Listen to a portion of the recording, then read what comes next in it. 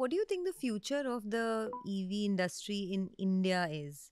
I'm asking because as of now, a lot of the EVs are powered through coal-based power plants, and that is, of course, as we know, not the future.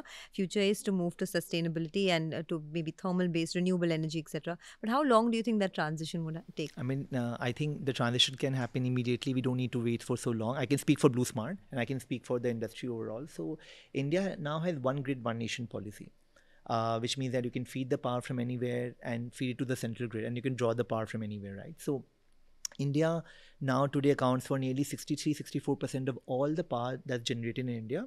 The installed capacity is today thermal power, coal based, and 37% or 36% of all the power generated in India installed capacity is non-coal based. So that's where we are. So even the energy that we use from the grid today is at least 37% non-coal based, which is a good step to start with. And that's what we have been doing along the last 3-4 years, using energy from the central grid, where energy today source is 63% coal powered and 37% is non-coal powered.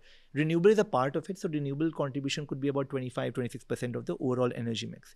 So the But for target is to reduce that 60% of coal power and move more towards non-coal based yeah, power so plants. India's target is by 2032. Ministry of Power's guidelines is that, and it's on the website also, that by 2032, all the new power plants which are coming up now, none of them are coal-based power plants. All are renewable and solar power plants. India in the last 10 years has added nearly 100 gigawatts of wind and solar plants, which is an amazing feat. No country in the world is going the way India is going. But BluSmart doesn't need to wait for that. So our goal from day one, and Anmol and I, we are serial entrepreneurs in the energy space, was to decarbonize mobility from day one. The goal was to use renewable energy. I think now the time has come. BluSmart today operates nearly 150 megawatt of batteries in cars, which is a massive amount of 150 megawatt of batteries is in all BluSmart cars. Now the time has come to use renewable energy. So next year, early next year, you will see BluSmart making a large announcement, could be Jan, could be Feb, where BluSmart will use 100% renewable energy from a dedicated solar power plant, which will provide energy to BluSmart charging stations via the central grid of India, because of the laws of India allow that, to the main grid under open access policy. The entire fleet of BluSmart, 10,000 cars, will be 100% run by renewable energy, by solar.